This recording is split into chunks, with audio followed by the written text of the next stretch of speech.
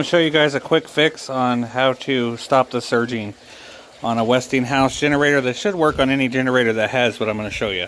Okay guys, so we got a bit of a surging issue on this brand new Westinghouse, which is just a little bit of bad gas in it. So first thing I'm going to do is I'm going to evacuate all the fuel into an empty gas can.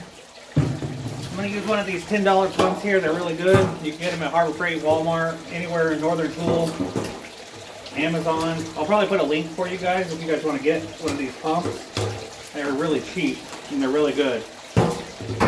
So like I said, first thing we're going to do is just going to evacuate the fuel. Look how fast that is. And it is yellow. Now when it comes to bad fuel in your small engine, if you guys want to get rid of it, anybody will take it. Like, you guys can put it in your car. It's not going to hurt nothing in your car. So, like I said, we just want to evacuate as much as we can and then fill it with some fresh gas. And then I'm going to show you guys a quick trip on the carburetor. And these things have a lot, these generators have a lot of gas in them, so when it goes bad, you know, it's best just to get it out.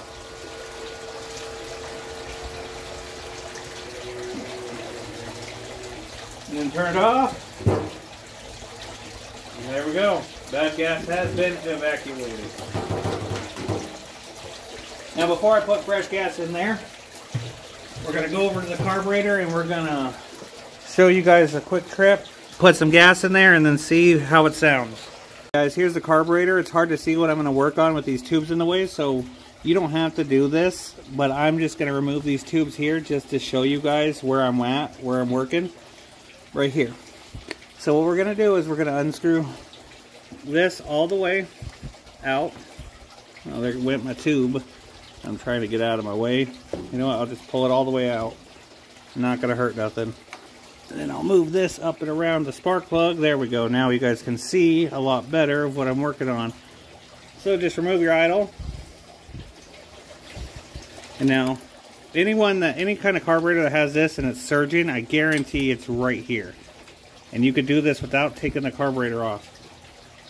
It feels a little warm. Nothing to be too worried about. So now you take your kind of carburetor cleaner and you're going to spray into here. Cover one hole with one finger, insert the red tube in the other, back it out a little bit, and see how you see that coming out.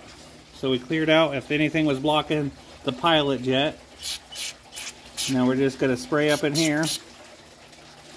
And you can tell this thing has brand new gaskets, so it's not the gaskets, it's not getting too much air.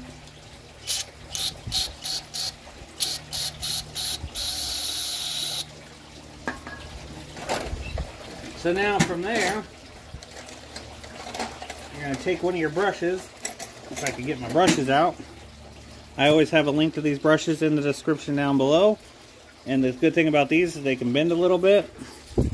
So you want to get in there and there's a little hole that goes straight down. Try to clean that out.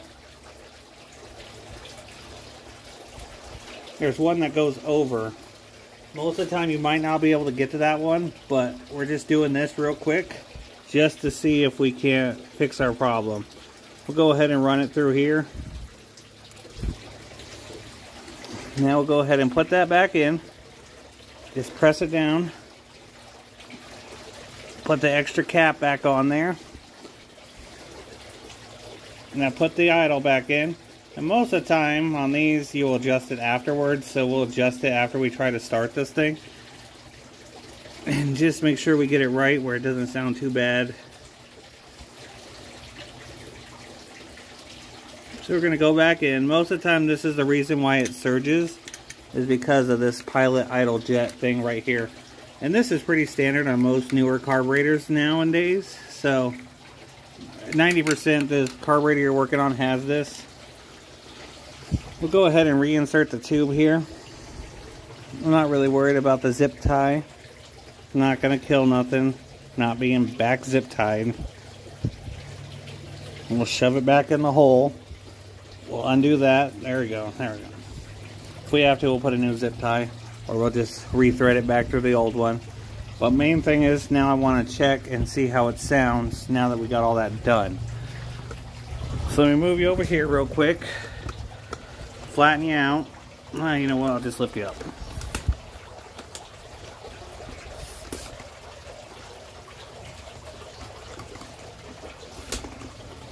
Okay, now I'm going to put some fresh gas in there and let it go into the carburetor because the fuel is on.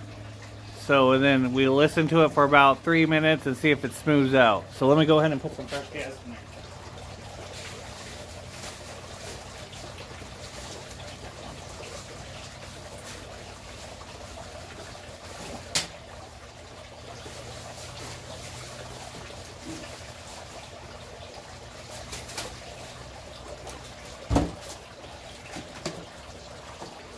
Okay, actually, to be honest, another way you guys can put fresh gas in this is get your fresh gas tank, put your pump in there, and pump that fresh gas. Now look at that tube now, you see how clear it is? Because that's all fresh gas. So instead of making a mess like I did, just use your pump. So like I said, we don't need to fill it, so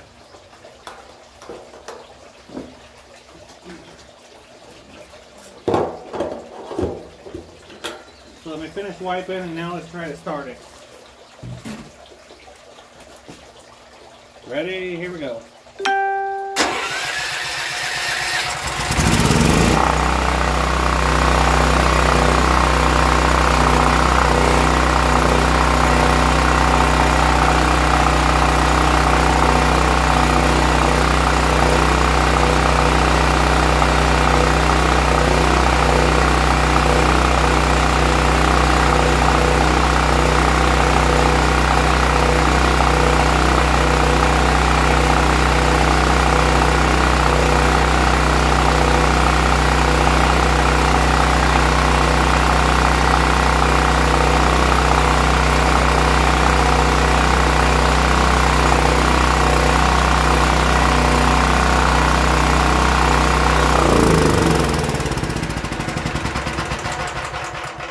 Now I'm going to make sure that wasn't a fluke.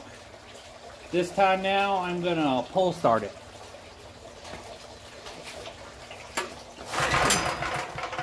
Now I might have to...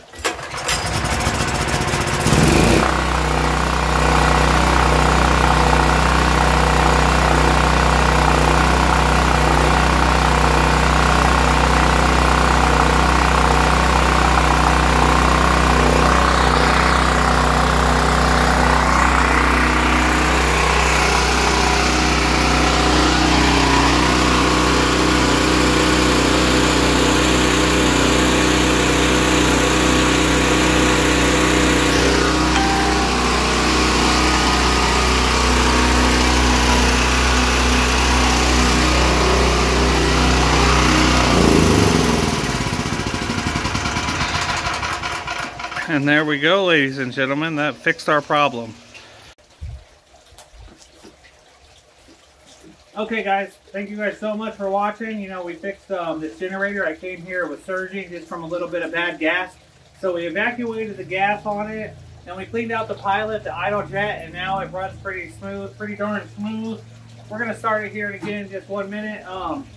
But if you guys, this video helped you out and you guys had a surging problem and this fixed it, I'd appreciate if you guys smash the like button, hit that subscribe button. It really helped me out. And without further ado, guys, it's the end of the video. But if you guys want to hear it start one more time, here it is.